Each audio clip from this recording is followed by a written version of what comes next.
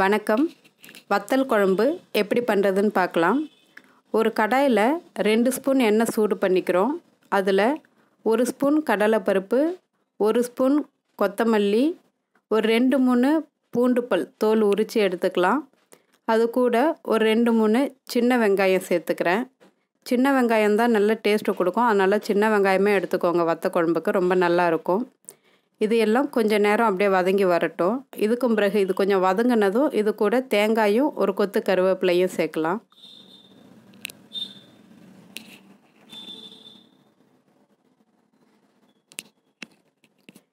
நான் இதில் 2 சில் தேங்காய் எடுத்திருக்கேன். அதை தோலை எடுத்துட்டு சேர்த்துருக்கேன். ஒரு கொத்து கருவேப்பிலை. இப்போ இது தேங்காய் நல்லா கொஞ்சம் வதங்குற அளவுக்கு இது கூட சேர்த்து வதக்கிக்கலாம்.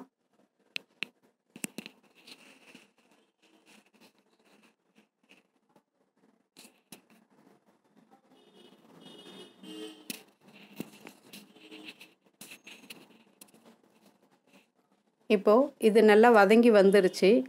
இதை ஆற வச்சுட்டு ஒரு மிக்ஸி ஜாருக்கு ட்ரான்ஸ்ஃபர் பண்ணிவிட்டு கொஞ்சம் தண்ணி விட்டு நல்ல ஒரு நைஸாக அரைச்சி எடுத்து வச்சுக்கலாம். தனியாக ஆற வச்சு அரைங்க. சூடாக அரைச்சிங்கன்னா அது மேலே தெறிக்கும்.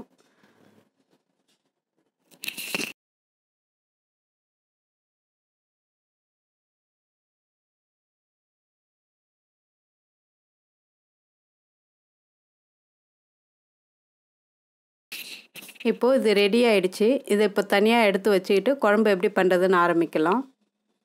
ஒரு கடாயில் ஒரு 2 டேபிள் ஸ்பூன் நல்லெண்ணெய் சேர்த்துக்கிறேன். வத்த குழம்பு, புளிக்குழம்பு இது எல்லாத்துக்குமே நல்லெண்ணெய் சேர்த்துக்கிட்டால் தான் ரொம்ப நல்லாயிருக்கும். ஒரு அரை ஸ்பூன் கடுகு சேர்த்துருக்கேன்.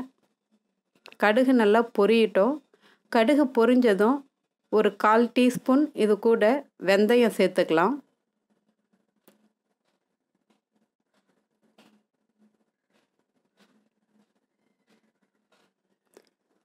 ஒரு அரை ஸ்பூன் ஜீரகம் சேர்த்துருக்கேன். இது கூட ஒரு 10-15 பூண்டு பல் கட் பண்ணி சேர்த்துருக்கேன். நீங்கள் இடித்து வேணாலும் சேர்த்துக்கோங்க. ஒரு 30 சின்ன வெங்காயம் கட் பண்ணி சேர்த்துருக்கேன்.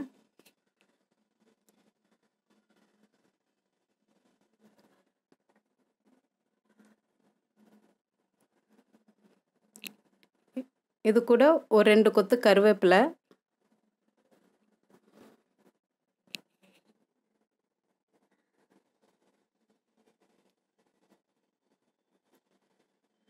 இது சுண்டக்காய் வத்தல் சுடு தண்ணியில் ஊற வச்சு வச்சுருக்கேன். ஏன்னா அதில் கொஞ்சம் எதனா டஸ்ட்டெலாம் இருக்கும் காய வச்சுருக்கும் போது. இது கடையில் வாங்கினது. அதனால் சுடு தண்ணியில் போட்டு கொஞ்சம் வாஷ் பண்ணிவிட்டு போடுங்க. உப்பு போட்டு வேக வச்சுருக்கும் போது அதில் உப்பும் கொஞ்சம் ஜாஸ்தி தெரிகிற மாதிரி இருக்கும். அதனால தான் சுடு தண்ணியில் போட்டு வாஷ் பண்ணிவிட்டு அதை இது கூட வெங்காயத்தை கூட போட்டு நல்லா வதக்கிடலாம்.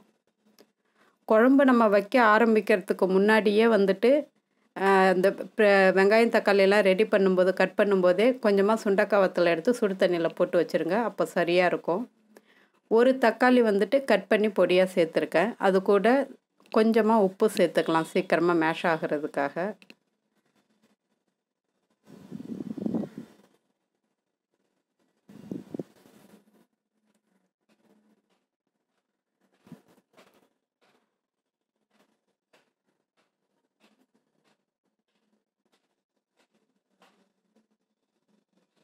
இப்போது இது நல்லா வதங்கி வந்துருச்சு. அதில் ஒரு 1/4 டீஸ்பூன் மஞ்சள் தூள் சேர்த்துக்கிறேன். காரத்துக்கு தகுந்த மாதிரி குழம்பு மிளகாய் தூள் சேர்த்துக்கலாம். நான் ஒரு 3லேருந்து 3 ஸ்பூன் வரைக்கும் சேர்த்துருக்கேன் குழம்பு மிளகாய் தூள்.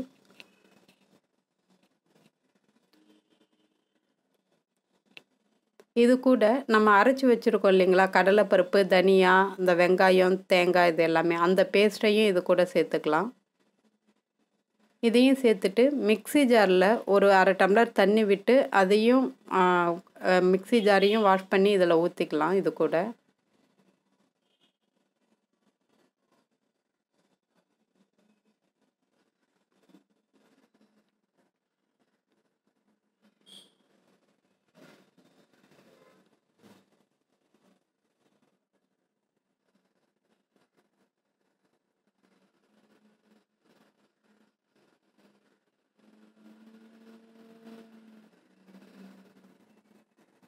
இப்போ இது நல்லா கலந்து விட்டாச்சு. இது கூட ஒரு சின்ன லெமன் சைஸ் அளவு புளி எடுத்து அதை நல்லா கரைச்சி வச்சுருக்கேன். அந்த தண்ணியும் இதில் சேர்த்துக்கிறேன். நம்ம புளிப்புக்கு தகுந்த மாதிரி சேர்த்துக்கோங்க, ரொம்ப அதிகமாக சேர்க்க வேண்டாம். இதில் நல்லா மிக்ஸ் பண்ணி விட்டுடுங்க. இப்போ திக்காக இருக்குது குழம்பு பார்க்குறதுக்கு. இது இன்னும் கொஞ்சம் கொதித்து வந்தால் ரொம்ப கெட்டி ஆகிடும். அதனால் இன்னும் கொஞ்சம் தண்ணி, உப்பு ரெண்டும் சேர்த்துக்கலாம்.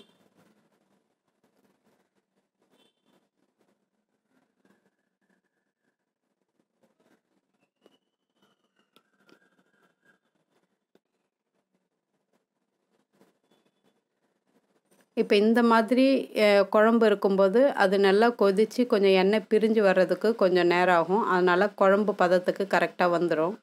அதனால் தண்ணி கொஞ்சம் நல்லாவே சேர்த்துக்கோங்க. மூடி போட்டுட்டு ஒரு 15 நிமிஷம் ஹைலேருந்து மீடியம் ஹீட் வரைக்கும் நல்லா கொதிக்க விடுங்க. அப்பப்போ 2-3 தடவை மூடி திறந்து கிண்டி விட்டு இந்த மாதிரி கொதிக்க வச்சு எடுத்திங்கன்னா இந்த மாதிரி எண்ணெய் பிரிஞ்சு அழகாக வந்துடும். நான் கடைசியில் இதுக்கு கொஞ்சமாக 1 ஸ்பூன் நெய் சேர்த்துக்கிறேன். ரொம்ப டேஸ்ட்டு நல்லாயிருக்கும். திரும்பவும் நல்லெண்ணெய் வேணாலும் சேர்த்துக்கலாம். நான் நெய் சேர்த்துக்கிறேன். ஆல்ரெடி சுண்டைக்காயில் லைட்டாக கசப்பு இருக்கும், நல்லெண்ணெயிலையும் கொஞ்சமாக கசப்பு இருக்கும். அதனால் நெய் சேர்த்துக்கிறேன் கடைசியாக. இந்த குழம்பு உங்கள் வீட்லேயும் செஞ்சு பாருங்கள். உங்களுக்கு பிடிச்சிருந்ததுன்னா லைக் பண்ணுங்கள், ஷேர் பண்ணுங்கள். மறக்காமல் இந்த சேனலை சப்ஸ்கிரைப் பண்ணுங்கள். நன்றி.